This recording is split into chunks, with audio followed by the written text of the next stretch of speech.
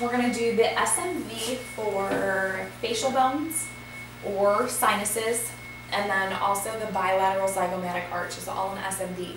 So we have a 10 by 12 cassette in portrait. I have my collimation matching that film size. Trying to get as much as you can ready to go before you have your patient extend their head back.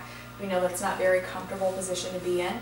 So what I'm going to have Libby do is I'm going to ask her to kind of tilt her head back, and we're going to rest the vertex right against the bucky.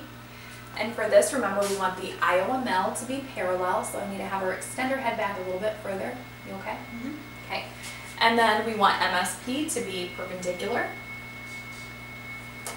And then I want to be mid-sag, so I'm going to go ahead and slide my chair over to get her mid-sag.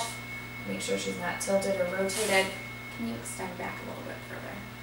Do you want me to slide the chair? Okay. Yeah. Okay, that's perfect. Okay, central ray for all of these is going to be at the level of the gonian. I'm going to support Libby's head and move my bucky.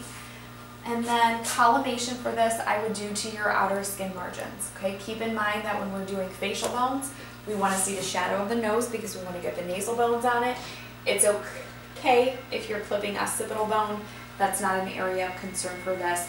I would leave your collimation just like this as well for sinuses, as well as for your bilateral zygomatic arch for the SMV. The only thing that varies between these is going to be your technique. So your technique for your bilateral zygomatic arches will be more like a soft tissue technique with a 60 to 70 kV range. I'll let Libby relax for a second. The light's going to be in your eyes. That's okay. That's okay. So from this one, what we're going to do is go to the unilateral zygomatic arch. So a unilateral zygomatic arch, since we're only focusing on one arch, we are going to flip the cassette to portrait. This is called the oblique inferior superior.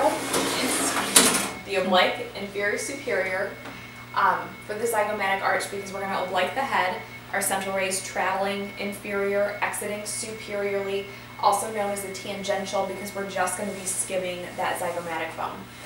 So you first have to position your patient back in an SMV. I can adjust my collimation to what my film size is now, 10 by 12 portrait. So I'll have Libby lean back and rest the top of her head against the IR. Again, I want IOML to be parallel. I want MSP to be perpendicular. And then from here, we're going to do 15 degrees of rotation and 15 degrees of tilt, always toward the side of interest. So in this sake, we're going to use Libby's left side. So I'm going to rotate her head 15 degrees, which is just ever so slightly. And then I'm going to tilt her head 15 degrees in order to get that parietal eminence out of the way. So I'm going to do a little bit of tilt that way. And when I turn my light on, what I'm seeing is that zygomatic bone in profile. I'm going to move it over because we want to be right in the center here, and then you can move your central ray up so that you're centering right over that zygomatic bone, okay? I'm going to line up my body, make sure Libby is still good. There. I had a rotator again, but you can see that nice shadow in that center chamber.